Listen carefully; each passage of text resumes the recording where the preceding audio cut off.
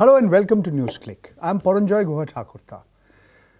We're going to discuss the Goods and Services Tax or GST. On the 1st of July 2019, the new GST regime enters its third year. 2 years ago, at the Central Hall of Parliament, there was a midnight meeting and the government said that India has now entered a new tax era. A new tax era which would unite these countries' markets, fragmented markets. A tax which would be good for everybody concerned, for the taxpayer as well as for the public at large. To what extent has the government succeeded in improving the indirect taxes regime? This is the question that I'm going to ask Professor Arun Kumar, who is here with me in the studio. Well-known economist, a former professor of economics at the Institute of Social Sciences, Jawaharlal Nehru University. Professor Arun Kumar, former Finance Minister Arun Jaitley has issued a statement saying that the monumental restructuring of one of the world's clumsiest indirect tax systems was not an easy task. And he feels that this government has been able to develop a consensus among different states, and we can talk about the federalism part of it, but he says that the GST has merged 17 different laws and created one single taxation regime. And earlier the GST rate of taxation was a standard rate for value-added tax, which was 14.5%, excise was 12.5%. You added the central sales tax, and then you had the cascading effect of tax on tax. And effectively, the consumer was paying about 31%. And now we have entered a new regime, and of course there were exceptions to that. But today, to use Mr. Jaitley's words, there is only one tax, online returns, no entry tax, no truck queues, no interstate barriers. You've recently written this book where GST has been somewhat derogatorily described as ground-scorching tax. So is Mr. Jaitley and the government, the Narendra Modi government, justified in being exultant about having entered the third year of the new GST regime? Well, in my judgment, it has damaged the economy. You know, it was said that this will lead to a higher rate of growth by at least 1 to 2%, lead to lower prices, lead to higher collection of taxes, you know. None of these things have come out right, you know. The rate of growth, if anything, has fallen, you know, since GST has been implemented. The latest quarterly estimate is 5.8% and declining, you know, from 8.2% has come down, you know. Inflation hasn't come down, you know, in spite of the fact that agricultural prices have been declining because there's a deflation in agricultural prices, you know, rate of inflation hasn't come down. And tax collection under GST has been short by 1 lakh crores roughly last year as compared to the targeted amount. So none of these three, you know, big things that were supposed to have been done has happened. Secondly, it was said it's going to do... Let me just interrupt you here. I'm going to come to you again. According to Mr. Jaitley, the assessee base in the last 2 years has increased by 84%. The number of assessees covered by GST was around 65 lakhs. Today it's 1.2 crores. Obviously, according to him, this has led to higher revenue collections. In the 8 months of 2017-18, that's July to March, the average revenue collected each month was about 89,700 crore. And in the following financial year, 18-19, the monthly average has increased by about 10% to 97,100 crore. And the states are happy because they are guaranteed a 14% increase. So, according to Mr. Jaitley, it's been good for the economy. So, you know, what was expected of it, you know, was 1,10,000 crores, and we were collected in the last year roughly an average of 97,000 crores. That's why revenue is short, you know. So in other words, that has not really happened, that, you know, it has led to an increase in the revenues, you know, it's not commensurate with it. Second is that even though 1.2 crore people have registered under it, but those of filing returns are only about 70 to 72 lakhs, okay? So the large number of people who are not filing returns. And as Mr. Jaitley himself said, 5% of the entities pay 95% of the tax and 95% of the entities pay only 5% of the tax. So you can register a lot of people, but they're not necessarily the people who are going to pay big amount of tax. So therefore, in a sense, there's a fudge in all this, in the way the data is being presented for the success. But more than that, it's two problems. One is implementation, the other is a structural problem. In the last 2 years, there have been more than 800 changes. Even under demonetization in 50 days, we have 100 changes. Let me give you the figures I have. In the last 2 years, there have been 90 notifications on rate changes and exemptions, 175 non-tariff notifications on the central goods and services tax. There have been 20 notifications for the integrated GST, and there have been 28 orders issued, and 370 circulars have been issued by the Central Board of Indirect Taxes and Customs, earlier called the Central Board of Excise and Customs. And these are circulars and press notes and information sheets and flyers, and about 50 odd bulletins which are in the form of FAQs or frequently asked questions. And of course, there are hundreds of case laws and advanced rulings. And as you rightly said, high court judgments have come, etc., which have changed the character of this thing.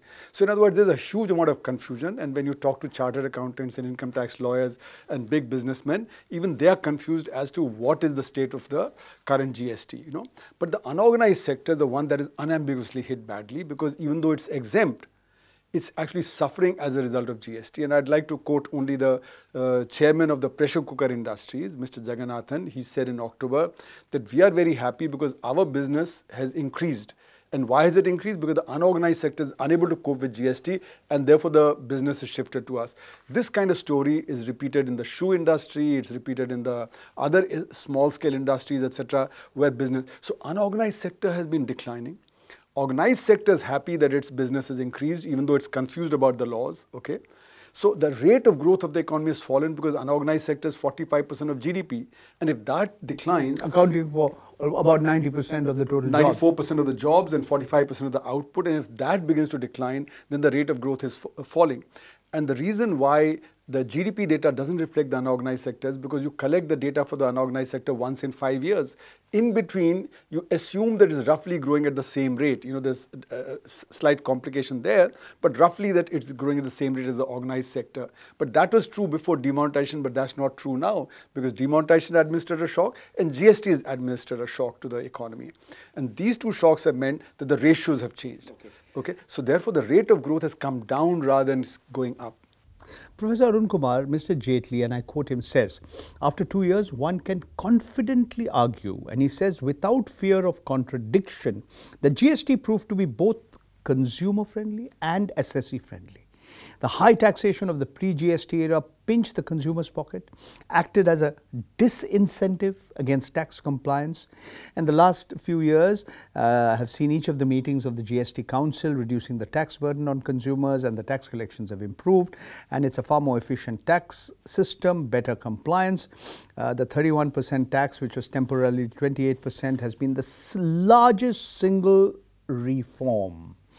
And he believes that the loss of revenue on account of the fact that you have the items of daily use, which are in the 0 to 5% slack, the government has actually lost 90,000 crore, but only the luxury and the sinful taxes remain high. And he's hopeful that things will move in a direction that will be more rational. And he's saying we are not taxing the Hawaii chappal as a Mercedes car, and the 28% slab is almost being phased out, and the 0 and 5% slabs will always remain.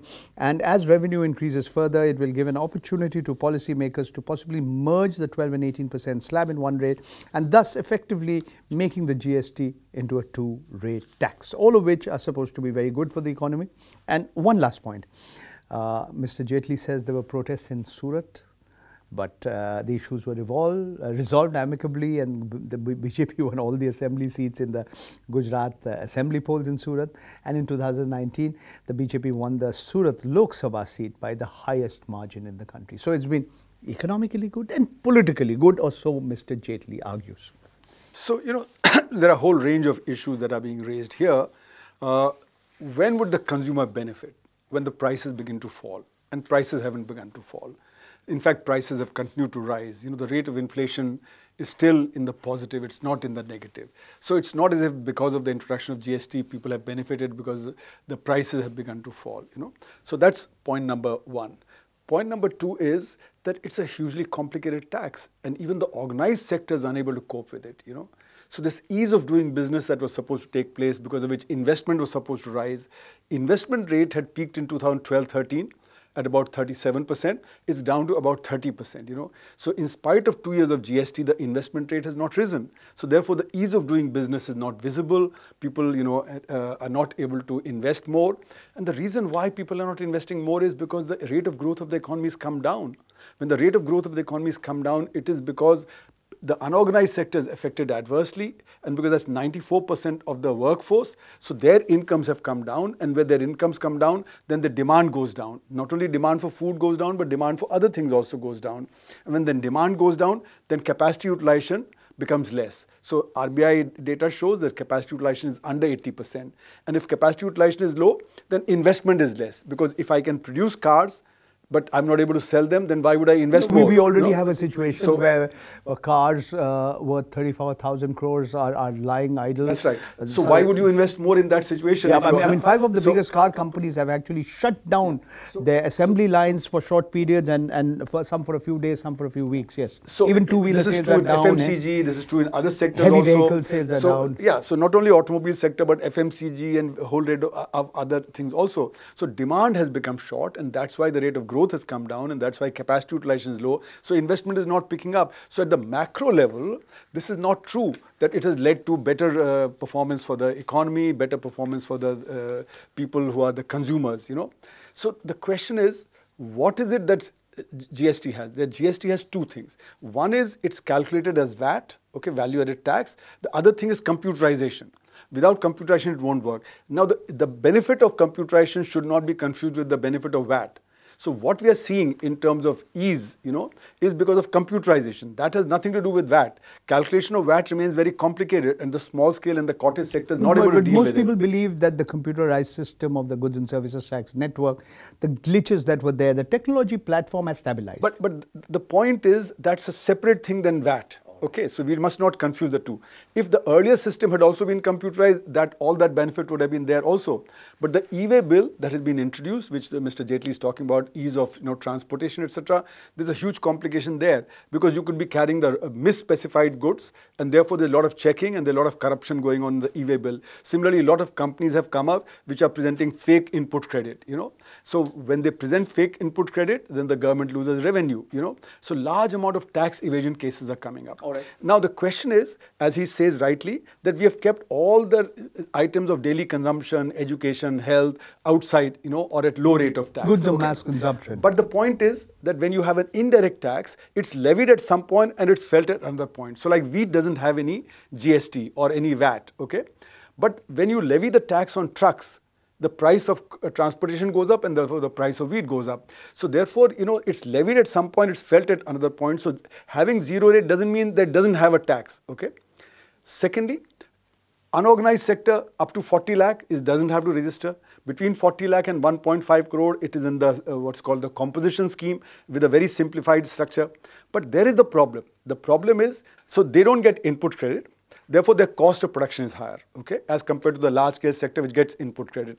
Then when they sell, they cannot give you input credit, so their price would be higher, even though the tax is not there on them, compared to the organized sector. Third is, if you're in the composition scheme or this thing, then there's a reverse charge mechanism which is applied. So the tax that you should have paid, the other fellow who's buying from you will have to pay. So the cost goes up further. So therefore, the demand has shifted to the organized sector away from the unorganized sector, even though the unorganized sector is not in GST, Even though it's simplified for them, That's why the unorganized sector is hurting very badly. So you're saying this is actually a structural problem. This is not just an implementation problem. And it's widened inequalities. And it's widening inequality. It's also, this was supposed to benefit the poorer states because it's supposed to be a destination tax, but the poorer states have the larger amount of the unorganized sector. And when the unorganized sector is hit badly, then the poorer states are hit badly. So therefore, it's going to increase inequality between the poorer states and the richer states, even though it is supposed to be a destination Mr. Jaitley tax. says after the second year, 20 states are independently showing more than no. So that's a different point that they may be revenues. They may be getting and the revenue. compensation fund is not necessary. Yeah. So that's really only 9 states. Yeah. So that's a different point. But the point is that the unorganized sector is concentrated in the poorer states. And if the unorganized sector declines, the poorer states' income will decline, and therefore the income disparities will rise. Okay? So I have two sets of questions for you, the last two sets. As I was telling you, I was reading an article by Mr. Rajagopalan, TNC Rajagopalan in Business Standard, and he suggests the way forward. And he says the new return formats should be implemented right away. The trial period has to begin, but these concern large companies. There's a need to change the laws and the rules pertaining to the new computation schemes for service providers. How do you levy penalties on profiteering, the whole issue of profiteering? Anti-profiteering. That's right. Raising the threshold of suppliers of goods to 40 lakhs. Making digital payments mandatory, extending the due date, the power. These are all implementation issues. You know, I'm saying it's a structural problem. It's not an implementation problem. And the reason and the way the refunds go. The reason it's a structural problem is because it's a VAT. Therefore, you produce something, pay tax, then you sell it, and then you get input credit. You produce something. So suppose you buy a utensil. There are 100 stages where it's taxed. Somebody pays 5 paise, somebody pays 10 paise, and then there's an input credit, you know. But ultimately, it's the consumer at the end who's paying the entire tax. And that's why the complication is coming, and that's why you have 4 billion filing of returns every month, you know, entries in the returns that are coming in. And therefore, the computer systems get jammed. So by the 10th, you have to file the GSTR1. By the 15th, you have to file the GSTR2, which is at the moment suspended. Then by the 20th, you file GSTR3. And in each state that you're in operation, so something like Maruti will have to file 1,100 returns in the year, okay? So it's a hugely complicated. Second point is that ultimately it's the final buyer who's paying it. So why have all these intermediate stages? So I've suggested a simplified system where it's only the last point tax that is taxed. All the intermediate stages are removed. So e-way bill requirement is removed. Input credit is removed. The reverse charge mechanism is removed. All the things that are affecting the unorganized sector, they're all removed as a result. It's a final good tax. Mr. Jaitley says that it's already simplified. That the SSC had to file multiple returns, entertain multiple inspectors, additionally face inefficiency. That's a different argument. That's a different argument. Trucks being stranded at the state boundaries for days altogether. But trucks are still, they're still stopped because they may be carrying fake invoices, searches still going on, and there's a lot of corruption going on in that, okay? But the point that I'm making is that there's a structural problem. These are all implementation issues that he's referring to. All right. Or what the other article that you're referring to, Business Standards, all implementation, right? To try and do that. But if it's a structural problem, you have to change the structure. And to change the structure so that the unorganized sector is not at a discount, you know, which it is at the present, I'm saying just levy it as a final point, okay? Because ultimately it's the final point. And as Mr. Jaitley has said, 5% pay the 95% of the tax and 95% pay 5% of the tax, okay? Therefore, if only the last, the final good price, the MRP, if the tax is levied on that, and all the unorganized sectors therefore would be left out of it, it'll be just the 5% who will be paying all the tax anyway. All right.